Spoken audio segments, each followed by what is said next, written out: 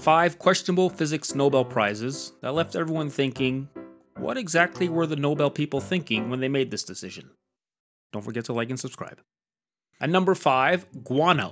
In 1978, Penzias and Wilson got a Nobel Prize for, well, not for discovering guano. Actually, at the time, there was a debate between competing theories as to the origins of the universe. One of these theories was the Big Bang theory. And physicists Ralph Alpher and Robert Herman noticed that if the Big Bang is correct, then there should be a sort of afterglow of the initial light of the Big Bang, and today we should observe the remnants of this afterglow called the cosmic microwave background radiation.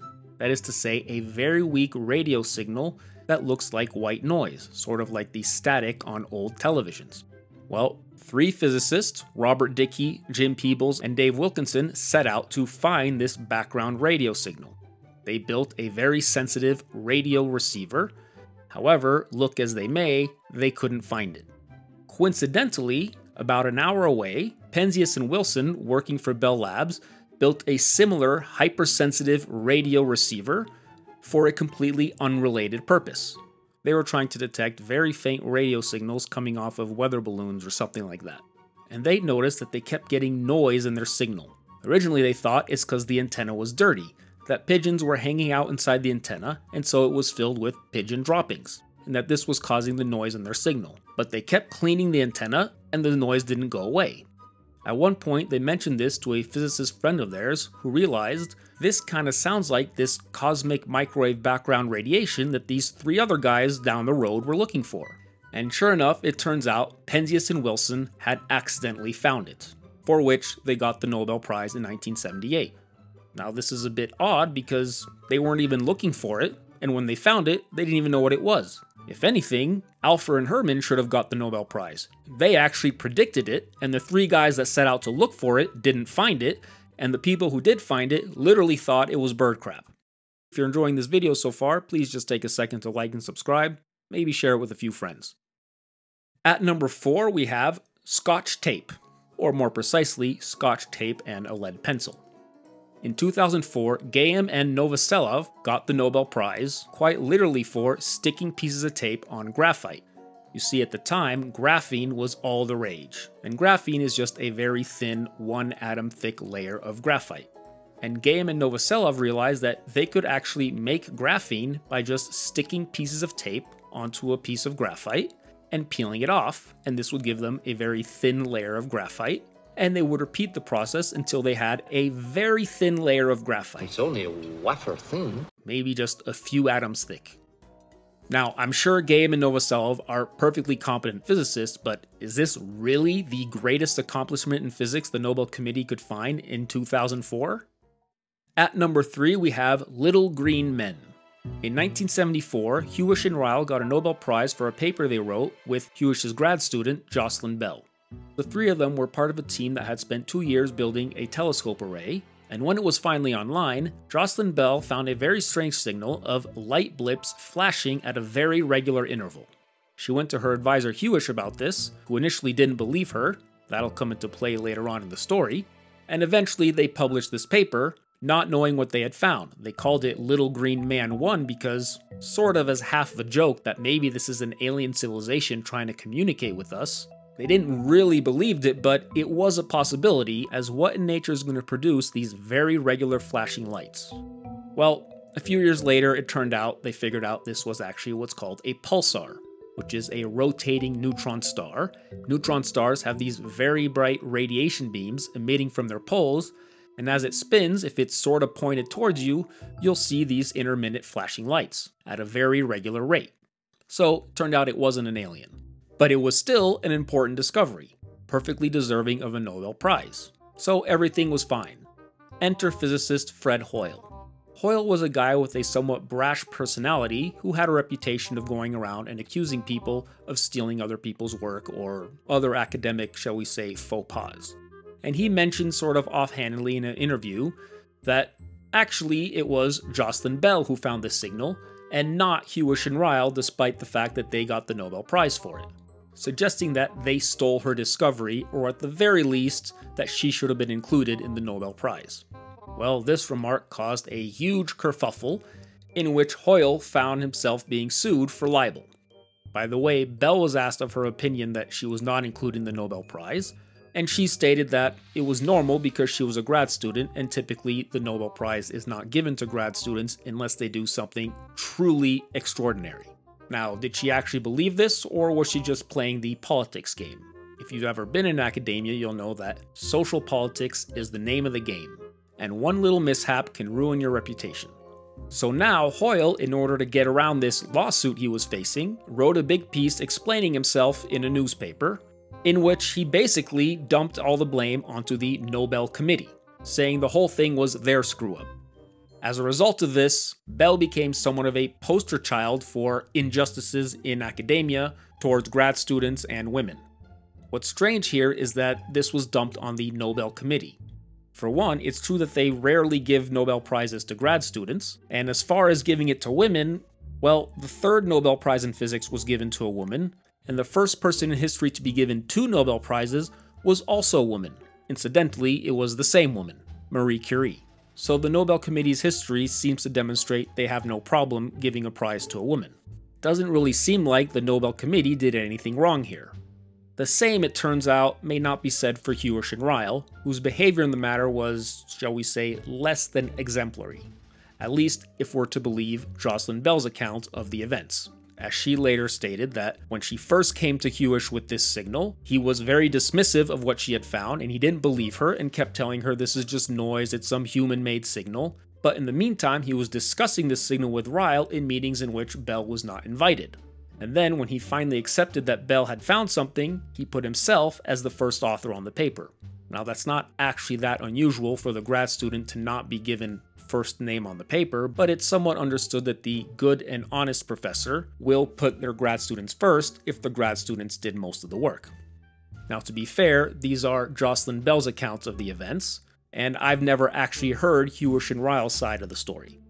But assuming Bell's accounts are true, is it reasonable to expect the Nobel Committee to know what had taken place behind closed doors?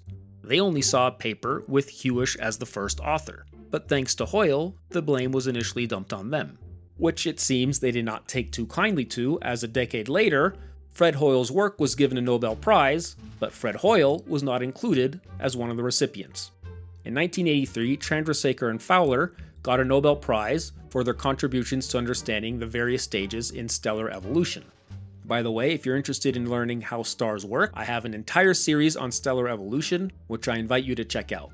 Now, Chandrasekhar is not really part of this story, but Fowler's work was done entirely with Fred Hoyle, and yet only he was included in the prize. You see, at the time, there was a big problem with how is carbon made in the universe. Nobody could figure it out. The best theory they had was what's called the triple alpha process, in which 3 alpha particles, or helium nuclei, come together and make carbon. The problem was nobody could figure out how to make this work. Well, Fred Hoyle had a model for how this would happen in stars, but it required that there was a very specific energy level in carbon just at the right place. But the energy levels of carbon were already known, and it wasn't there. So Hoyle went to see Fowler, who was an experimental nuclear physicist, and said, "You guys screwed up, you missed this all-important energy level." So Fowler's team went looking for it, and sure enough, they found it. And this energy level is now famously called the Hoyle state. If you'd like to know more about the triple alpha process and the history of this discovery, I have an entire video on it. So Fowler was awarded the prize for finding this Hoyle state, but the guy who predicted it, Fred Hoyle, was not included.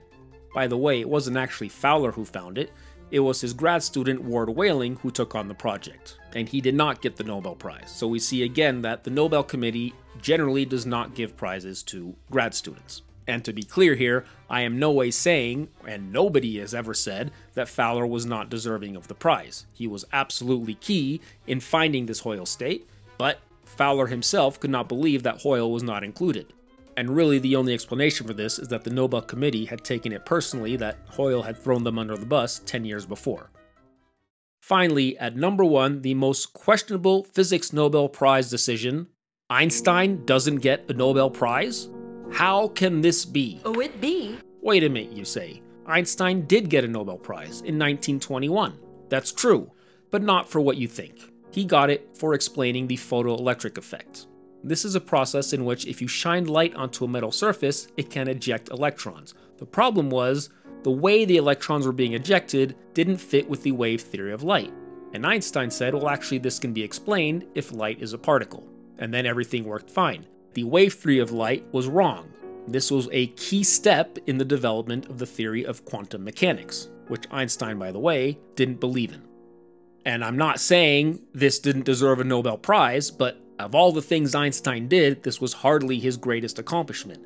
The same year he came out with his paper on the photoelectric effect, he introduced the world to his theory of special relativity. Time and distances are relative. Different observers moving relative to one another will have clocks that turn at different rates. Time is not absolute, and the distances they measure will also be different. This was a major revolution in physics, and it resulted in Einstein completely rewriting Newton's laws of motion. Newton's laws were wrong. If that wasn't enough, he actually wrote 2 papers that year on special relativity. The second one introducing the most famous equation in all of physics, E equals mc squared. Mass equals energy. Another major revolution in the history of physics. And yet, apparently this didn't deserve a Nobel Prize, but the photoelectric effect did. 10 years later, Einstein introduces the theory of general relativity. Gravity, it turns out, is not a force, but the result of the curvature of space and time. His theory predicted that light would actually be affected by gravity in that you could observe the deflection of light if it passed by a strong gravitational field. It also solved the problem with Mercury's orbit. You see, Newton's law of gravity worked fine with all the planets, but for some reason, something was a little bit off with Mercury's orbit. It didn't quite fit, and nobody could figure it out. Well, Einstein's new theory of gravity actually explained this. Problem solved. Not only were Newton's laws wrong, but Newton's theory of gravity was also wrong. Einstein is in, Newton is out. And in fact, it made all sorts of predictions that over the last 100 years have continued to be verified. And yet, this theory didn't get a Nobel Prize either. He didn't get gypped once, he got gypped twice. I mean, what was the Nobel Committee thinking?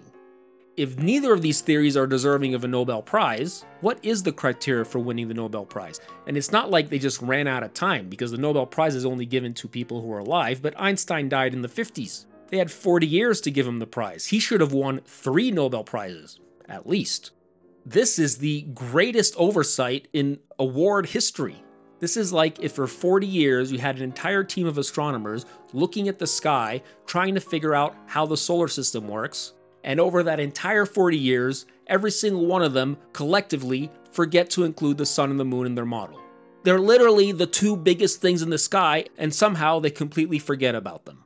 You really have to wonder what on earth was going on in the Nobel Committee for those 40 years. So that's my list of 5 questionable physics Nobel Prizes. Let me know what you think in the comments. If you enjoyed this video, you might enjoy this next video on the top 10 physicists who changed our lives. Please be sure to like and subscribe and hit the bell to be notified for future physics videos. Thanks for watching, and I'll see you in the next one.